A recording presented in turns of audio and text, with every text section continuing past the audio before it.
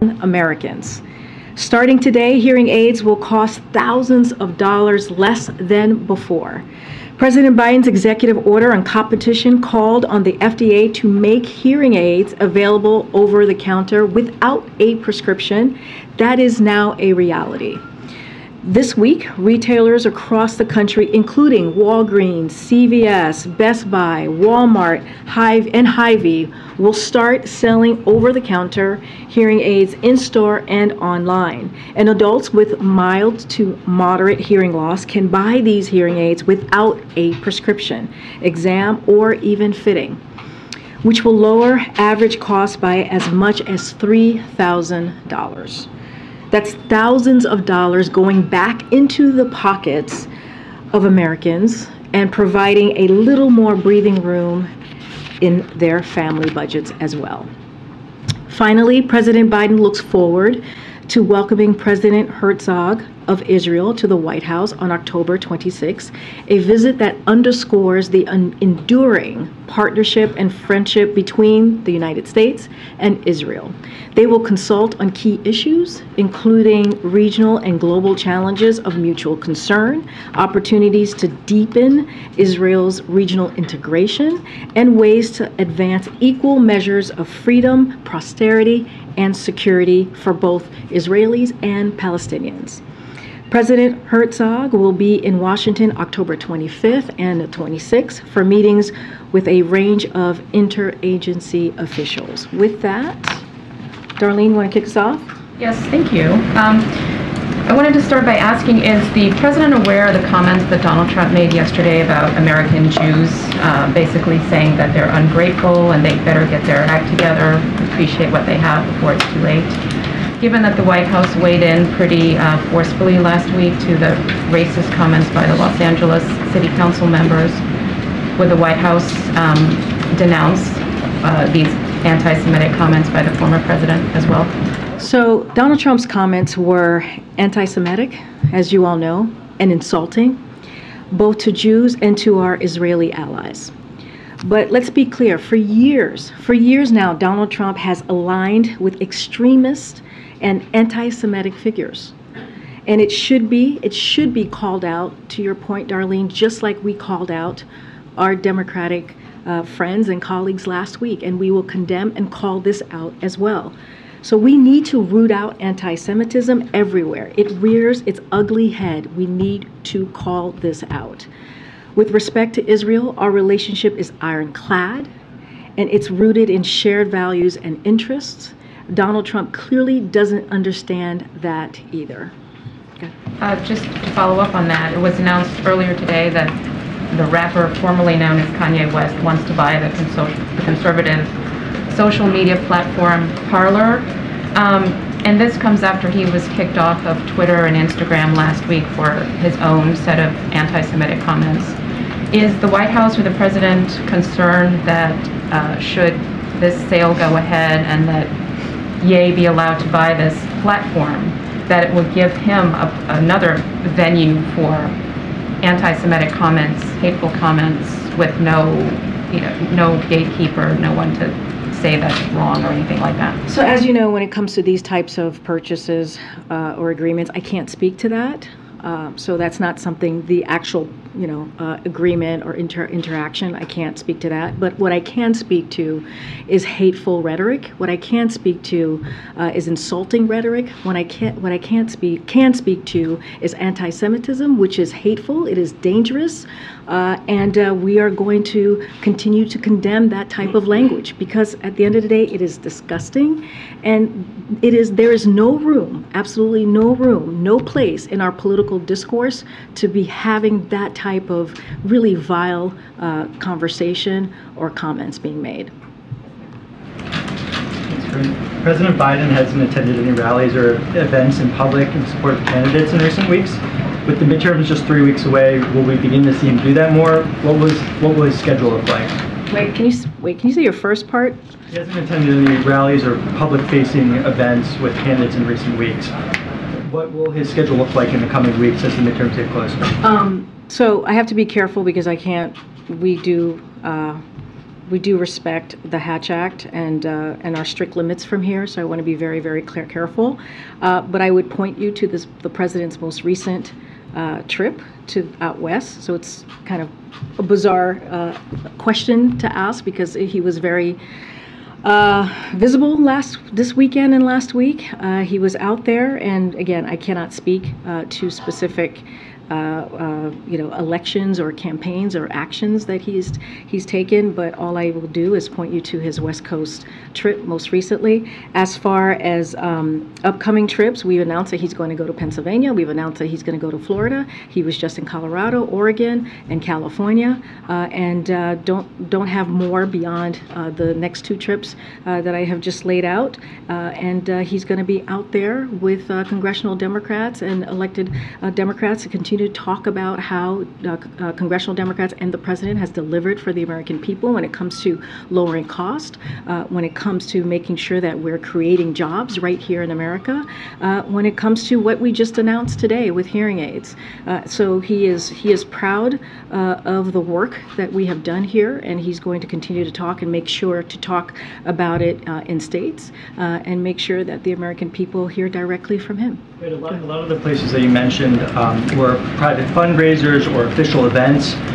Will we be seeing him appear alongside candidates in public?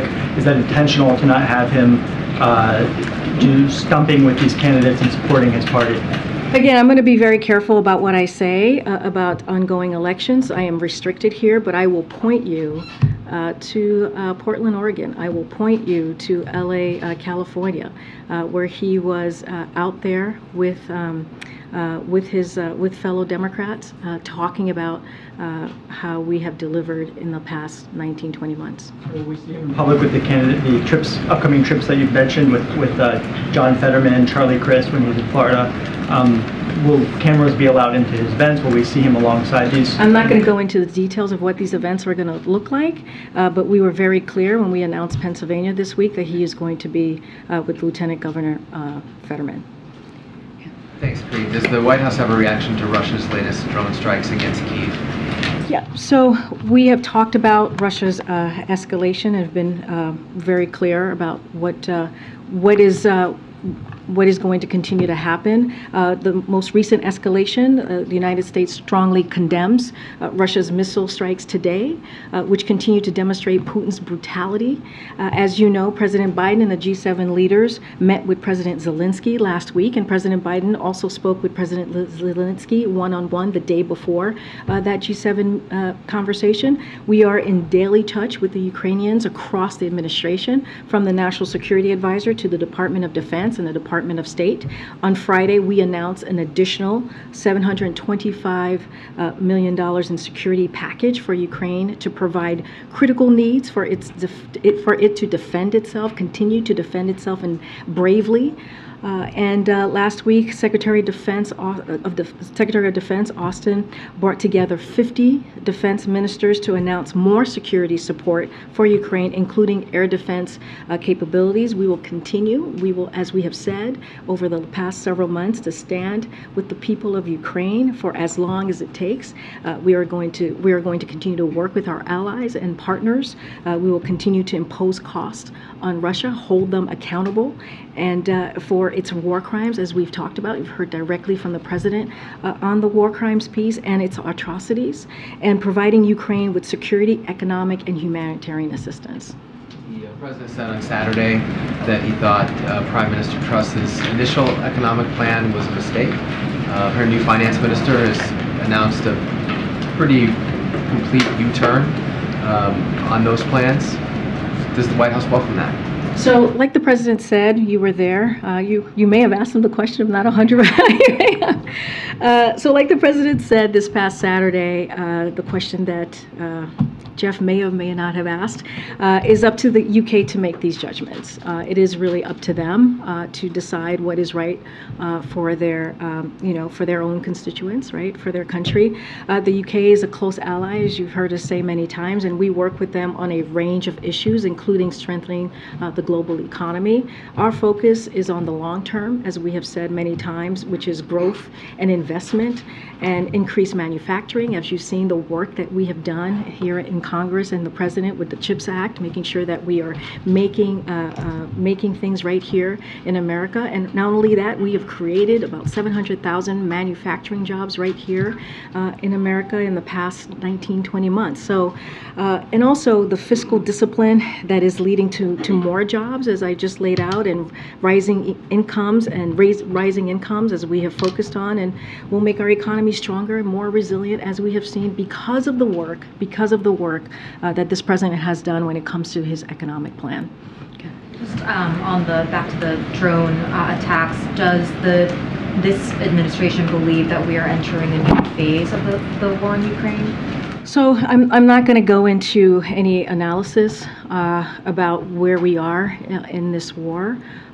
We have been very clear about how we've been seeing Russia's escalation over the past several weeks, and so what we will do is to continue to support the people of Ukraine. What we will do is to make sure that they have what they need to continue their the way that they are fighting bravely on the ground. We just announced, as I just mentioned, $725 million of new assistance just this past Friday. We are in regular touch with Ukrainians in the administration, the government, as I mentioned, National Security Advisor and others in the administration are continuing to have close conversations about their needs.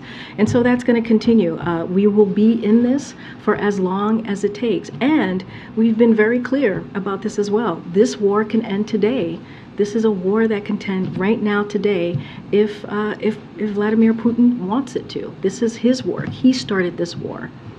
Two quick political questions. As the president prepares to appear with John Fetterman later this week in Pennsylvania, there's obviously, as you know, been a lively debate over Fetterman's health following his stroke. Do you know if the president believes there's any sort of reason for concern on that point specifically? So again, because it's connected to his election, I want to be really careful. The Hatch Act, it's something that we do respect and adhere to here. But speaking only about the president's personal conversation with Lieutenant Governor Fetterman, the president has found him to be an impressive individual, and who's just as capable as always, and who's carrying out his office. He's currently the Lieutenant Governor of Pennsylvania, as we know, and he's doing that with great ability and heartfelt concern for the people of the Commonwealth. So yes, the president feels that he is very much capable of doing the job. Sorry, you said that was based on a recent conversation of the two of them? Well, they've met many times, as you know. Most recently, I believe on Labor Day may have been the last time that they've seen each other in person, and they're going to see each other again, as you know, this Thursday. But the president and Lieutenant Governor Fetterman have had many interactions over the past several months. And then just my second political question. The end of last week, the president said that his reaction to the Herschel Walker controversy in Georgia was negative. Wondered if you wanted to elaborate on that? No, I'm going to just let the president's words stand. I'm not going to elaborate on that from here. Hey, Green, thanks. I have a question about hearing aids, but first I wanted to take a stab at the question from earlier. The president has called this the most significant election, or one of the most significant elections, with abortion rights, voting rights being on the ballot, and a lot of the gains you touted from the podium. And he's spending this weekend at his vacation home in Rehoboth, according to the schedule you guys released. I wonder if you can talk about the calculus there, 16 days before the election, especially during a year when you guys have said Biden would be getting out into the country more, touting the gains that you guys have made. So last week we spent 4 days out in the country, right? We left on Wednesday, came back Saturday night. To be more specific, 2 a.m. on Sunday. Some of us walked into our house at 2 a.m. on Sunday. And the week before that, he spent 4 days out into the country,